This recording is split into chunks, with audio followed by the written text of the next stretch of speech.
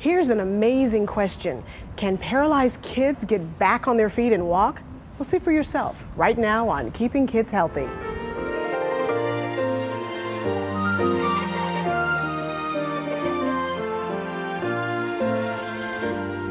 Hello, I'm Dr. Winnie King in the lobby of the Children's Hospital in Montefiore in New York, and we have an extraordinary story for you today. Imagine being a young man and hearing the words, "You're paralyzed. You'll probably never walk again." What if you're a parent and the doctor says that about your child? Where do you go for help? How can you possibly keep hope alive? Well, you can, because there's a revolution going on in the field of spinal cord rehabilitation. We have the stories of a young man named Matt and a little girl named Jessica who just don't know the word quit.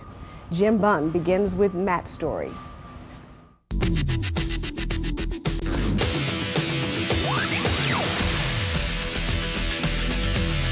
He was on top of the world. College student Matt Weifels, a professional snowboarder, was on national television. He'd already won one event, finished second in another, and was on his way to winning a third. It was the best day of his life. Then, suddenly, it was the worst. Literally before I even left the jump, I knew I was going to screw up. I wasn't very concerned because I'd taken big falls before. I tried to spot the ground. After I'd hit, I was sliding head first downhill. I wasn't stopping. I couldn't tell why. I don't know if I tried to sit up or just couldn't sit up, but then I asked them to take my snowboard off, and they said it's already off. I asked them to take my boots off. They said your boots are already off too. And that's when I just put my head back into that actual instant thought, because I knew what had happened at that point. Matt was paralyzed from the waist down. He was told he would spend the rest of his life in a wheelchair. He'd never walk, never even stand again. The first thought I had when I got hurt was that, like a mental image of the lions attacking the wounded wildebeest, and how those get eaten first and stuff, and it's all right because they're injured and they need to get eaten. But how our society is not even that kind. That was like the first thought I had, was that how horrible our society is because now I'm going to live. It would have been devastating for anyone. But to fully appreciate what Matt lost, you need to understand what snowboarding meant to him. It begins with his first memory of snow. I remember tunneling around my yard and truly tunneling. So like we could go from the entire one edge of the yard to the other without being seen, and we were under the snow the whole time and building snow forts in the snowbanks. Then he discovered he could slide on it, and his life changed forever. I don't know, it was exhilarating. You could go faster, and this whole concept of snow being soft and fluffy, like it's like your friend. So you can go as fast as you want and not get hurt. Every morning I'd wake up really, really early, and I loved getting all my stuff together. It's kind of like a routine or just a preparation. It's almost like a prayer, you could say. It's so ritualized. I worship snowboarding. I specifically wouldn't allow myself to get in any relationships of any depth, because if you fell for someone, you might actually skip a day on the mountain. You'd lose your edge or something like that. I wouldn't allow it, Life was about experiences and riding every day and literally loving my life at age 18. I think I was spoiled. I remember looking up and being like, God, if you're out there, I don't need anything more. I love just staring at the mountains. In Breckenridge, you've got a western ridge or whatever, so the sun goes down behind the mountains, but then you've got this beautiful blue sky with the silhouette of the mountains, and every night it was just so cool because I'd look at that and know that the next day would come and I'd be able to ride those mountains. It was my one life love and dream and commitment. And so when he was told that his one true love was going to be replaced by a wheelchair, Matt said, no, one way or the other, that will not happen. I was giving myself two options. I was either going to work hard and work my way back onto my feet and into walking, standing life, or I was going to end my life. Well, the wonderful news is that Matt did not make that drastic step, and he's here with us today, and we are so glad that you are. But, tell us, why did you feel that way? Why did you get to that point where you were really thinking about ending it all? Well, at that point, I didn't have a hope for the future, and really my self-image and who I was over. So in my essence, you know, I was over. That's terrible. Well, David Salzberg is a psychologist from the Rusk Institute who specializes in treating young people with traumatic injury. And neurologist John McDonald heads the International Center for Spinal Cord Injury at the Kennedy Krieger Institute. And David, let's talk about this reaction that Matt had. Is that typical?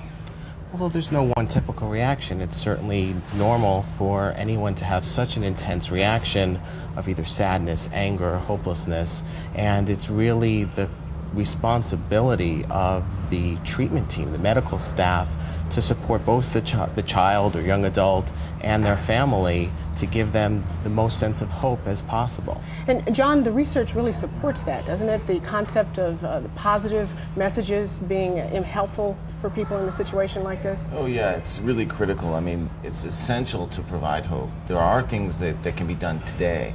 There's amazing research that will impact individuals tomorrow, but there's things that could be done today for everyone living with a spinal cord injury. And Matt, your doctors actually weren't very encouraging, were they? No. No? They didn't really think that I had a chance to walk again, and mentioned some of the programs that they could get me in contact with weren't really, the programs to get me back on my feet, just kind of adapt. Right, this is it, so let's just settle in and make the best of a bad situation. Yep. So what gave you the strength to go on? How did you move beyond that? Well, first I, got a new relationship with God, and that was just awesome, and was able to relocate to Utah and join in the Sit Tall, Stand Tall program, which is phenomenal. And my brother moved out from California and helped me transplant and get settled in. Yeah. Another big factor from that was the encouragement from his family and his friends who began trooping down to his hospital room the moment he was injured. It was like a constant flow. There'd be like 30 people in his room, outside his room, waiting to say hi. Just everybody rallied together. Then Matt's friends organized the perfect fundraiser. An amateur snowboarding competition in his hometown of Breckenridge. And the first event was crazy because Matt was in his hospital bed. We had him on the cell phone talking to him as the whole crowd in the park was cheering for him. And so he could hear us all cheering for him, and it brought him to tears, and it was just like a crazy rally just for Matt. The support from Matt's friends and a promising rehab program in Utah called Sit Tall, Stand Tall helped give Matt the strength to go on. And there's all these people that just keep bugging the crap out of you and believing in you.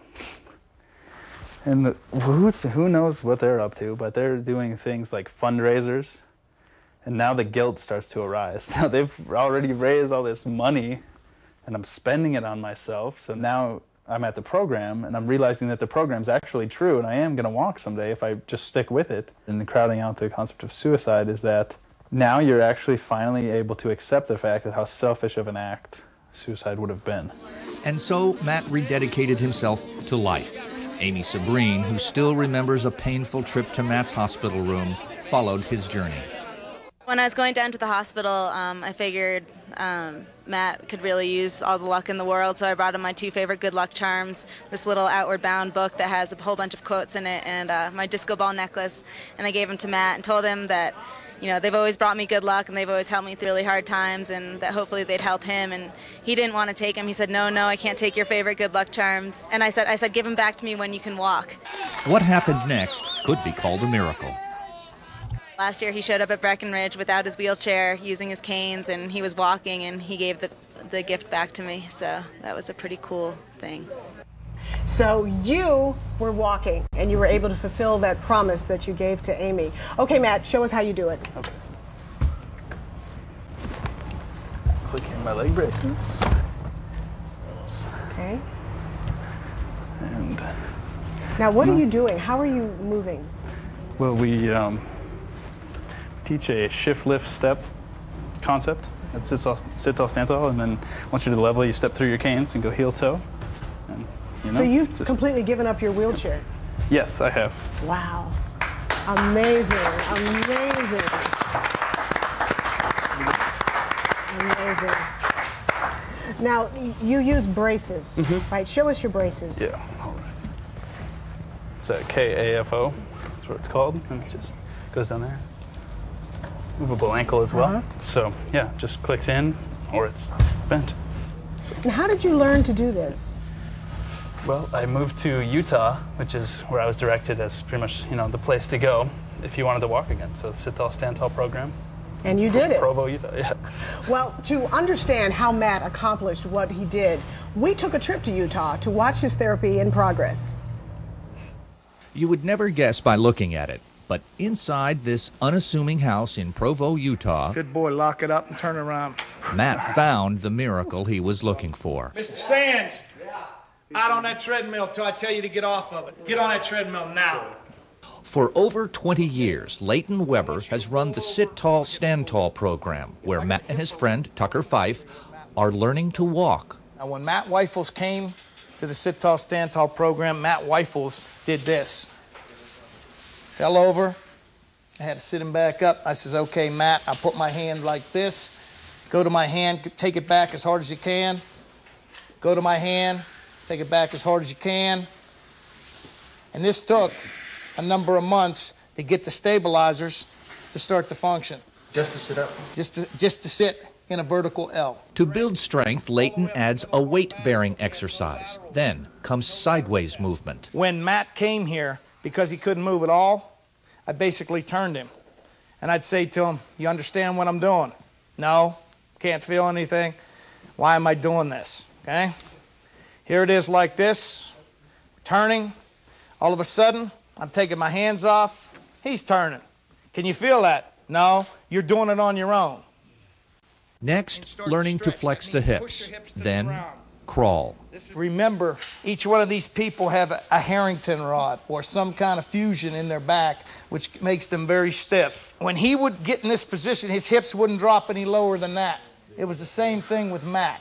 Now, once he starts to crawl, once the crawling element is in place, got to be able to get on these canes in space.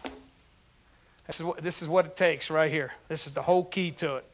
Now, here we go. I'll stand here. I stood here with Matt like this. I'd stay stationary this cane and hold it. And then he would get his hips to pop up. Then I'd let it go. We start with that. Now look at his position. This is the most important part of this whole thing. Vertical position through his back. Hips dropped and through, and now he can function on his knees. Now, this man gets his braces in a couple weeks. He'll walk the first day he has his braces because he's achieved this step right here. Now pull it off. Matt began to walk less than a year after his accident, but his conditioning continues. It's tough. Even learning to snap a leg brace closed takes superhuman effort.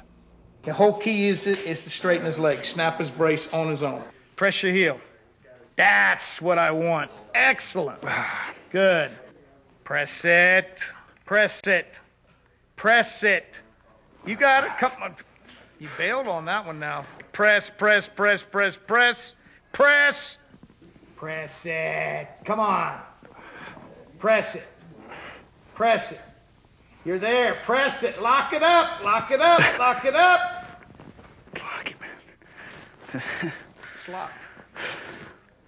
That much. Okay. Good job. Then, finally, the treadmill. This is a manual treadmill. When he started this, he couldn't do this. So I would stand behind him, and he would try to keep up with me. So I would be back here. He would get behind like this, where he would step on my foot, I'd have to stop. Then we went to 30 seconds. Then we went to 45. Then we went to a minute. And then all of a sudden, keep going. I stepped off, and he didn't even know I was off of it. And he was doing it. I'm going like, that's pretty good for somebody who can't walk. Matt has now realized his miracle, life without a wheelchair. All right, we'll see you tomorrow, Leighton. When you enter your life standing and walking again, you are almost born again in a sense. Now you're relearning stuff. The first time you brush your teeth standing up again, first time you shave, leaning against the counter so you've got both your arms free, so you can pour a glass of milk and hug your relatives and girlfriend when you see them, kissing standing up, walking to a movie and holding the door.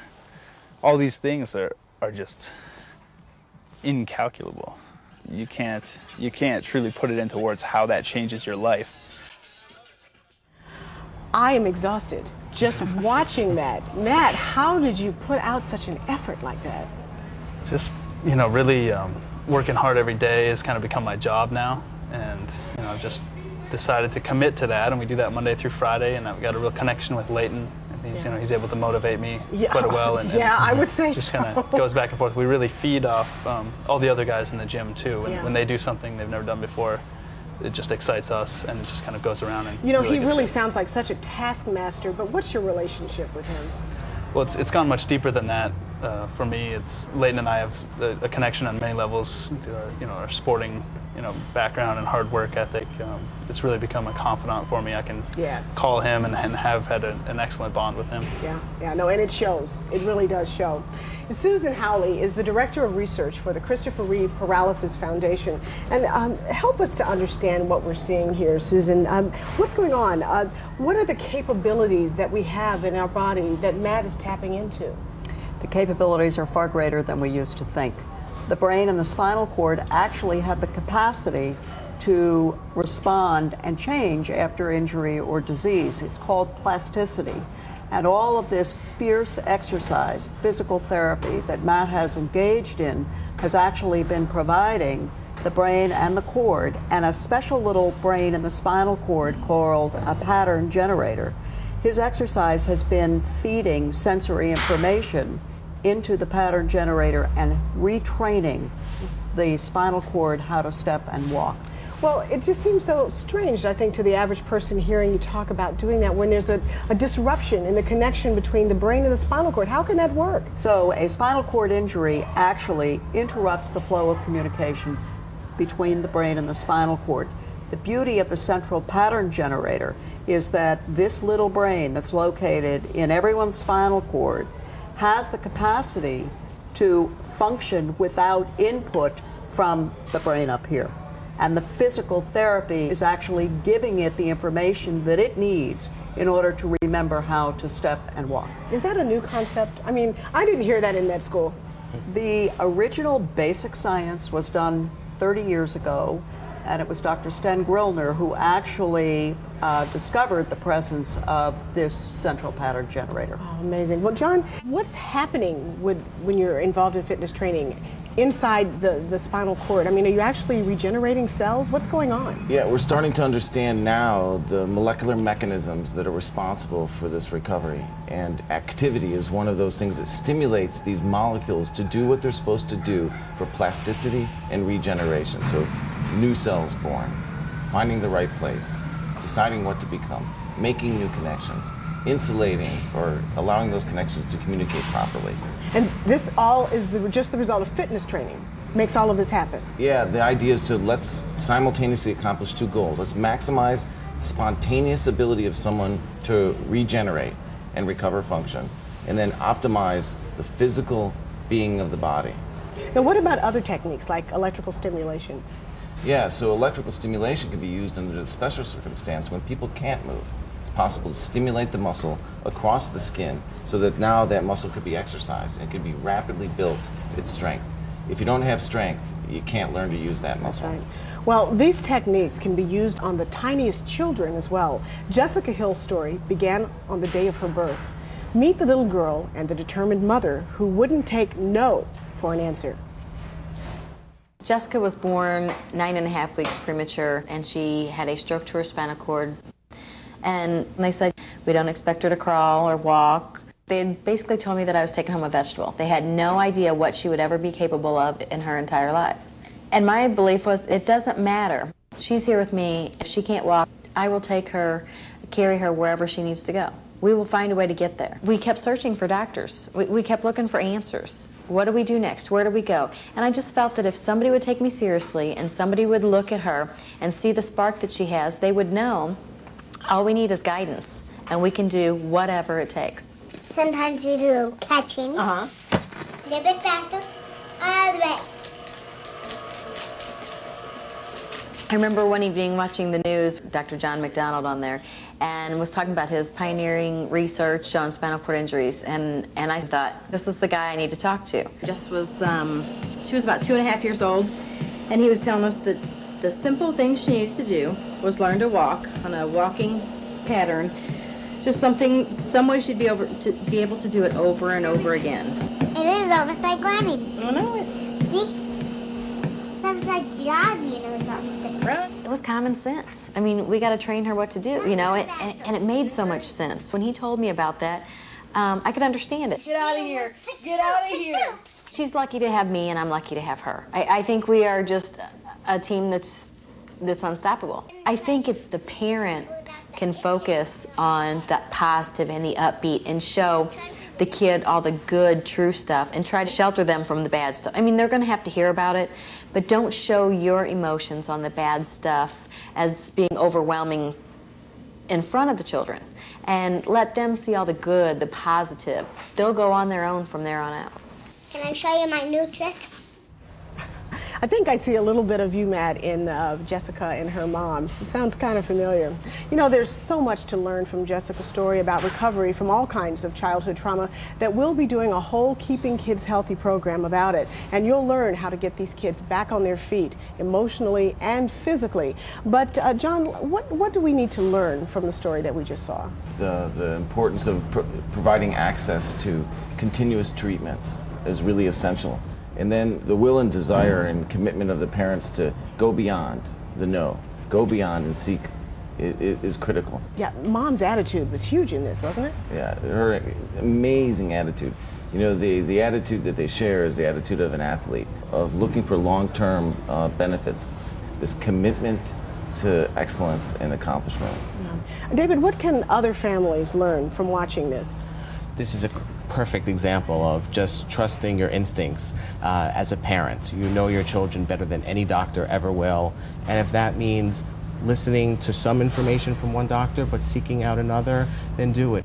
And if you hear something that doesn't sound right, trust your instinct and find the people the rehab facility, the team that's going to help your child achieve their hopes and dreams. So second opinion is okay? Absolutely.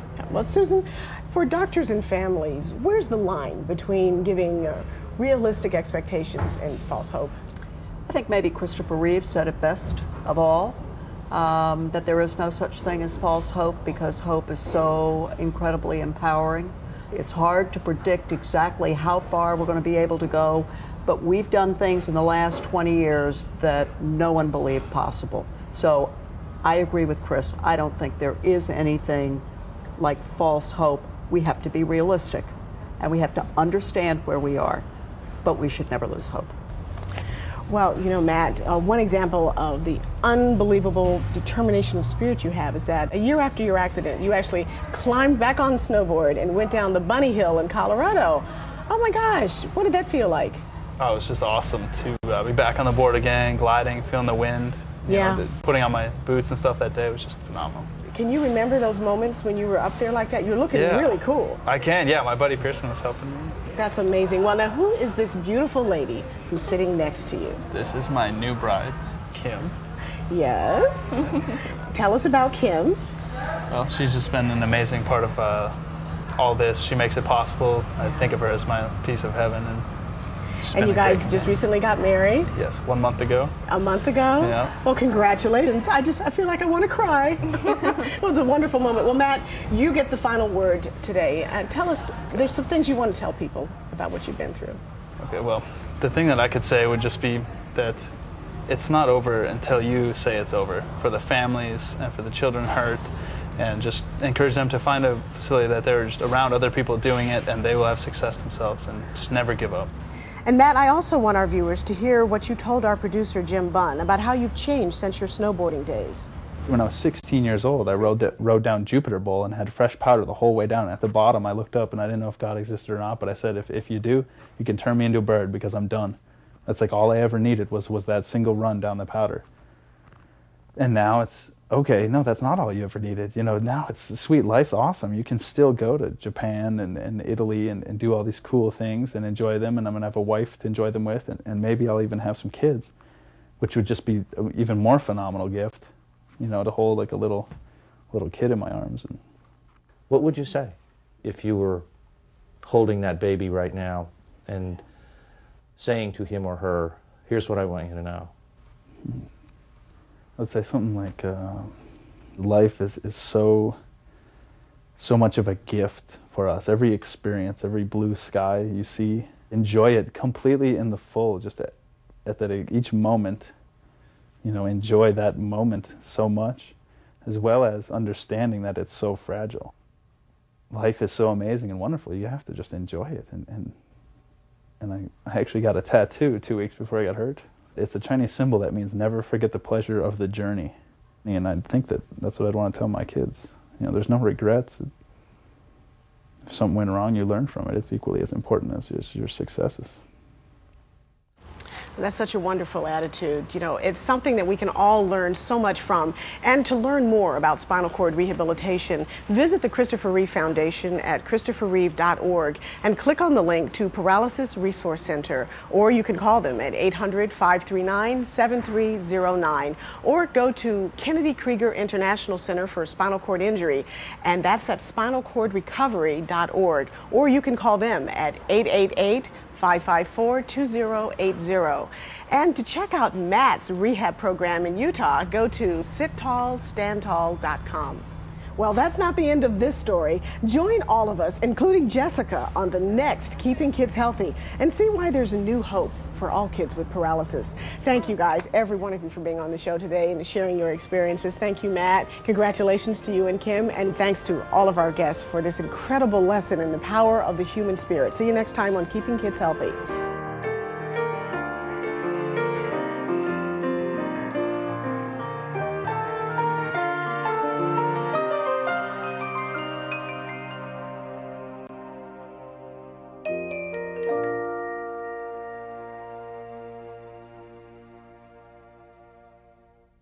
For more on today's topics, visit keepingkidshealthy.org.